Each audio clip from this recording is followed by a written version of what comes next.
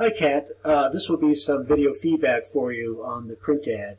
I like your ingredients, and we've got a month left, so if you have any questions or if you need any help, don't hesitate to reach out.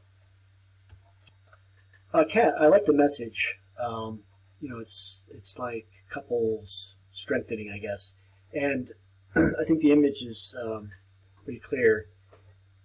Now, your file structure looks good. I can turn things on or off. I like the ornaments. I like your letter spacing on the Arial. It makes it look really good. And most things are on their layers here. Let's see, where's the logo? Ah, here we are. The logo, I don't know.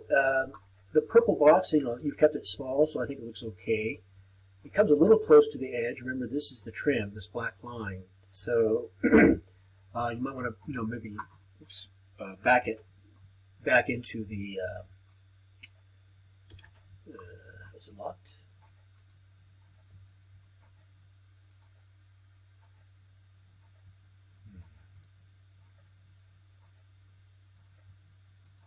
Okay. Well, the idea is, get it away from the edge. You don't know whether this will be a right-hand page or a left-hand page. If it's a right-hand page, this will be the gutter. If it's a left-hand page, this will be the gutter.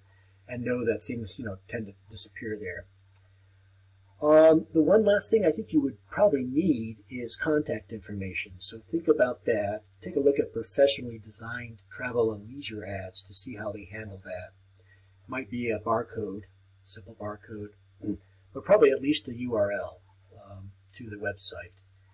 And, play with your ingredients. I mean, this is very conservative. It works. But, what happens if this is flopped, for example? Oops. Turn that on. Maybe reversing the image gives it a different sense or feeling. And it could use something three-dimensional. Perhaps one of your silhouettes or masks. I don't remember what your object was, but that would relieve it. But it would also take away from the airiness of it too. So the clean quality to it. I'm going to leave it here, and I look forward to seeing how you adapt your ingredients for the web banner.